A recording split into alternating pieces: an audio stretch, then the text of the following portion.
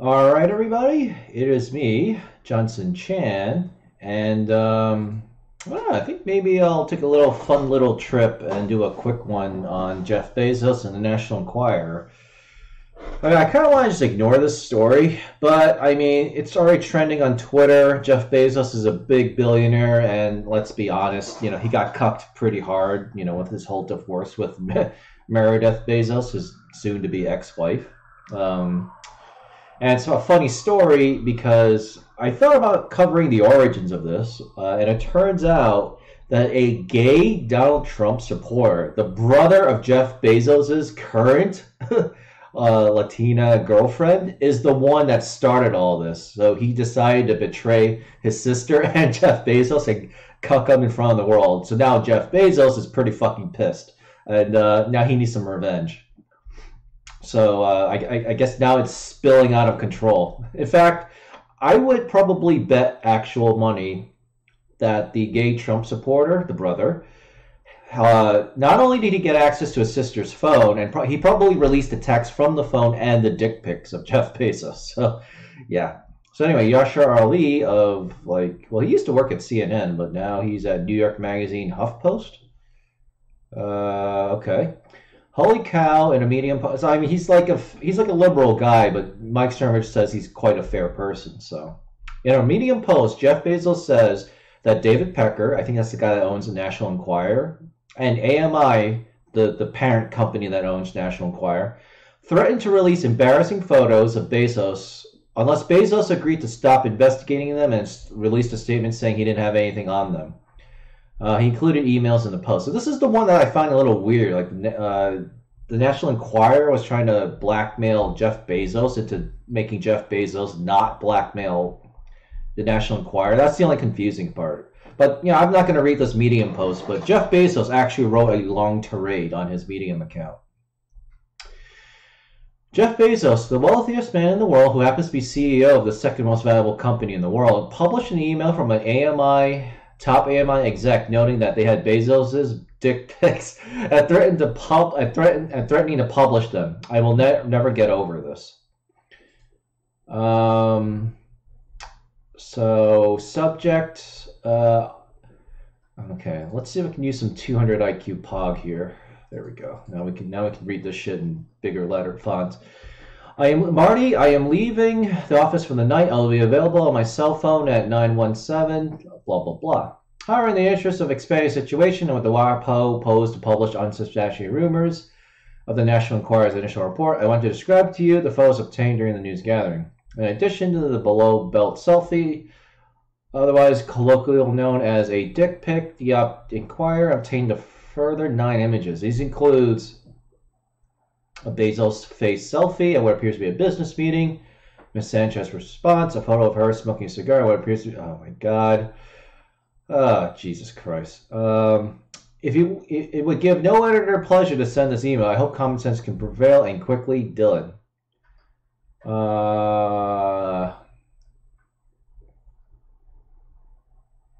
Okay, so it looks like the Washington Post and the National Enquirer. I'm gonna let you guys pause and read this. Otherwise, you can go to this tweet right here. Jesus Christ, I'm not even gonna read this disgusting shit. Also, I don't want this YouTube to get flagged. So, because obviously it's going to convert my English to English text, and then the algorithm will take over and go, okay, this guy's talking about some seriously bad shit. Ban, ban, ban, ban. Okay, I've already been banned twice. Oh my god. Okay, oh, Jesus Christ. All right, this is some. I don't want to see this shit. Okay, I would like to see it on a hot, naked white woman because that's my preference, but. Every man has their own preference. This is totally not my preference. I don't want to know anything more about it.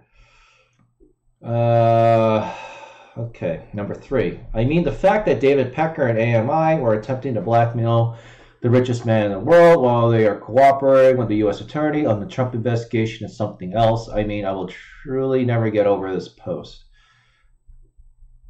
Congratulations to Medium. Oh boy. From the AMI non-prosecution agreement. What's this?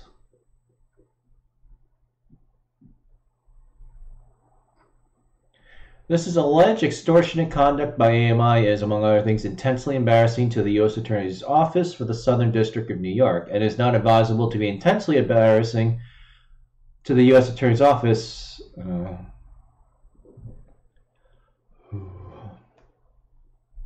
I don't understand what this is. Well, this obviously looks important.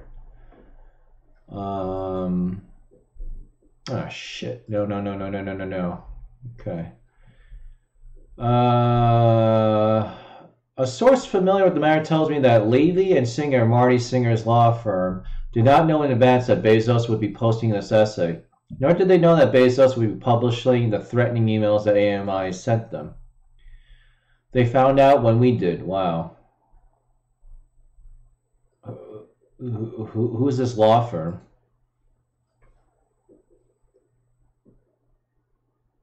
Jeff Bezos just broke the National Enquirer's business model. Yeah, he might very well have.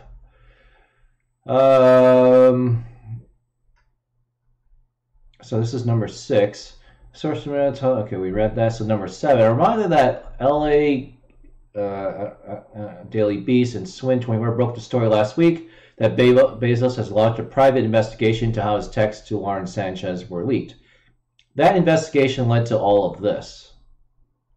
Bezos leak probe questions mistress's brother in national... Right, because I'm pretty sure... Yeah, Michael Sanchez is an outspoken Trump supporter with ties to Roger Stone and Carter Page.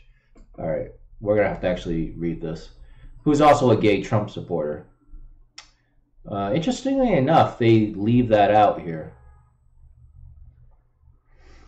Of course, there's Daily Beast, so of course they're going to leave that out. Top securities questions Mr. Brother as part of a new probe.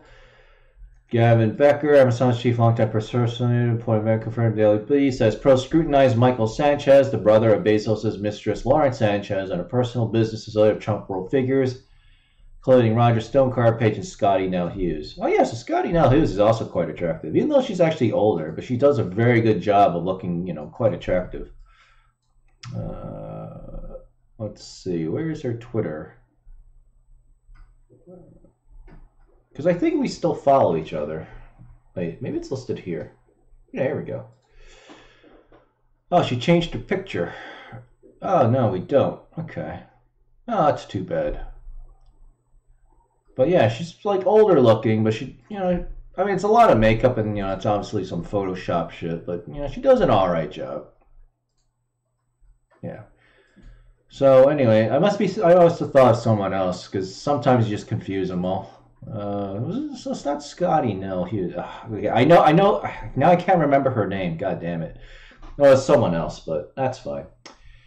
Also, she has a much bigger Twitter following anyway. I think she's at like 160K, 170K now.